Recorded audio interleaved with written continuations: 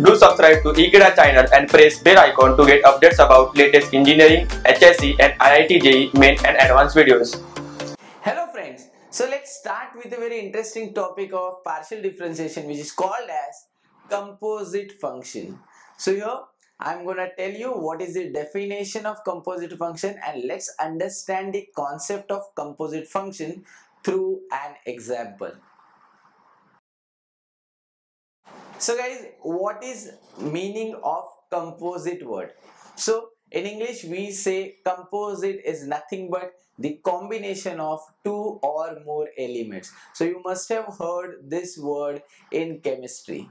So guys, here the composite function has the same meaning. It means it is a function which is combination of two or more functions. So let's see how that composite function looks like, and then how to find the partial differentiation of such composite function. So here in front of you we have the definition of composite function. So here I have considered one function, that is z, which is a function of x and y. You can see here. Then x is a function of t and y is also a function of t. So here we have written x is phi of t and y is psi of t. So guys, these are just the symbols given to denote the function, as we take f to denote the function. So x and y are the functions of t and z is a function of x and y. So guys, if I see this z, then z is related with t through x and y. So z is function of x and y are function of t. So z is related with t. So whenever one variable is related with another variable, or let's talk it in the technical terms, when the independent variable, that is the t, and z, which is the dependent variable, they are related with each other through some intermediate variable like x and y, then such function is called as composite function. So here we can call that z is a composite function of t. So to understand this in easy manner, we always solve this composite function with the help of tree diagram. So here guys, I'm gonna draw the tree diagram and then let's revise this concept once again. So here z is a function of x and y. Next, x is function of t. So here I'll say it's a function of t, and y is also function of t. So it means z is function of t through x and y. So guys, as I told you that z is called as dependent variable because it is dependent on t. So here I'll write. Then x and y are the independent, t is the independent variable and x and y are intermediate variable. So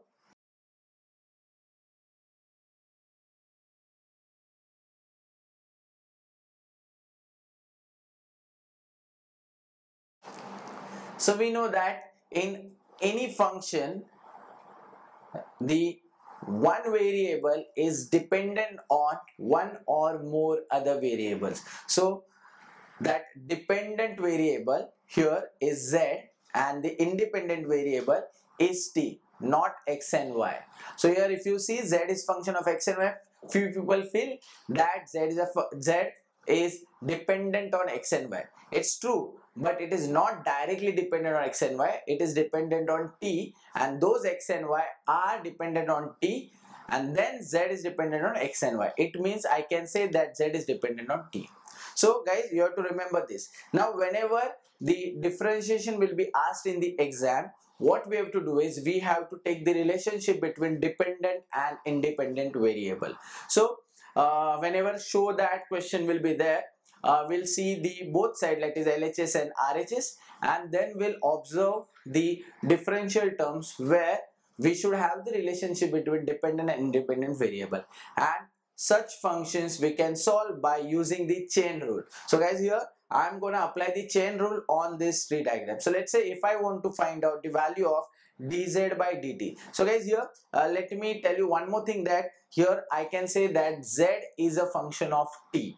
So if I want to find out the value of dz by dt, then through tree diagram, how do we find it out? So as per the chain rule, we travel from the dependent variable to the independent variable. So here the dependent variable is z and independent is t.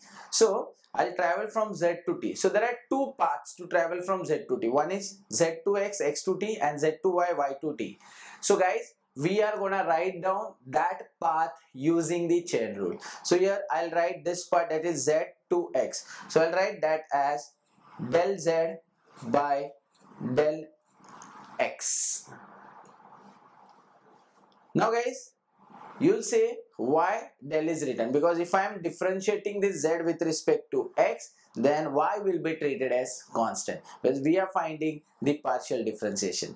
Now from x to t, it will become dx by dt.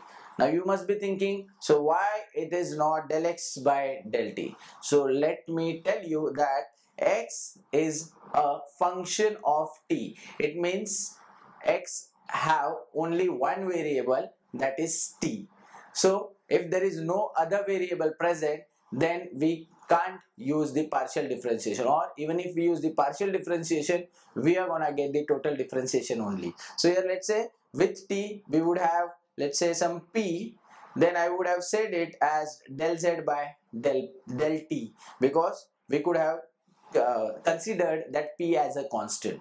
But here, since there is no other variable present with this t, we will get the complete differentiation. Then plus, so now when one path is completed, then we have to give sign as plus. Then let's take second part. So that will be del z by del y.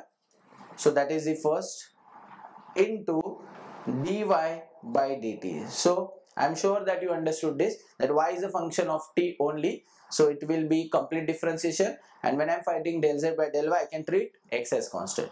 Now this is the chain rule. So I've applied the chain rule for both the paths. Now guys, by doing this, I'll get the value of del z by dz by dt. Now you must be thinking that since z is a function of x and y, how can we get a complete differentiation? So guys, let me tell you that here I'm saying that z is the dependent variable and t is the independent variable. Now if you see z and t, then z is a function of only one variable, which is t. So there is no other variable which we can keep as a constant, or which we can consider as a constant. Hence here we are gonna get the complete differentiation only. So this is the formula to find out dz by dt in terms of composite function. So whenever we have composite function, this is a formula which we are gonna use. Now guys, this is the first case of composite function. Now let's elaborate this concept itself for one more type of composite function. Now for that, we have z as a function of x and y, and x is a function of u and v, y is also a function of u and v. Now let's see what we do in this case. So here, first of all, I'll draw the tree diagram. So here I'll get z function of x and y, x is a function of u and v, y is a function of u and v.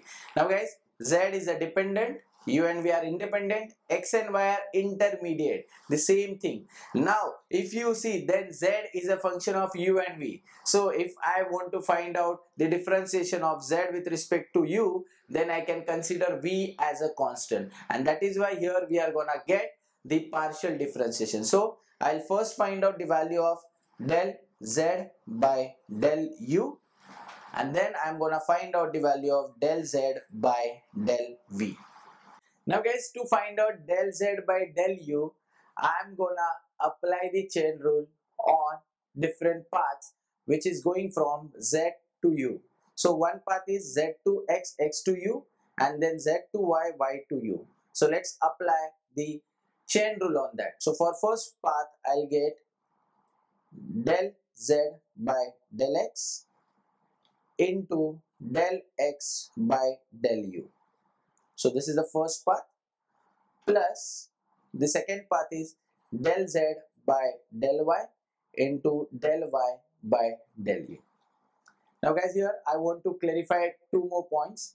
One is, now since here there are two paths, here I got two different terms with plus sign in between. Now let's say tomorrow you are getting a question which is having multiple paths. So let's say 3 paths or 4 paths, so your terms will increase. So that is the first point. Now the second point, here if you see I have written del x by del u here, because when I'll find this differentiation, that time I'm gonna keep v as a constant. But in the previous case, x was a function of t only, so that is why we got dx by dt, which was the complete differentiation. So whenever we have multiple variables, that time we are gonna get the partial differentiation only, because here we are finding the partial differentiation for composite function. So partial differentiation is possible if and only if we have more than one variable in the given function. So this is the formula. Now let's find it out for this del z by del v. So let's find the path. So z to x, x to v, one path, then z to y, y to v. So let's apply the chain rule. So del z by del x into del x by del v. So this is the first path, and the second path is del z by del y into del y by del v. So that is the second path.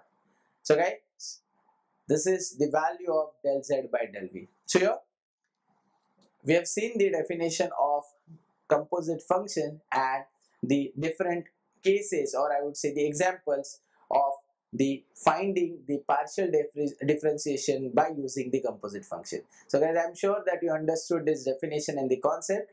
So keep watching Ekeeda to get knowledge about all the engineering subjects, and don't forget to share this video with your friends, because they can also get benefited through these wonderful concepts. Thank you very much and keep watching guys.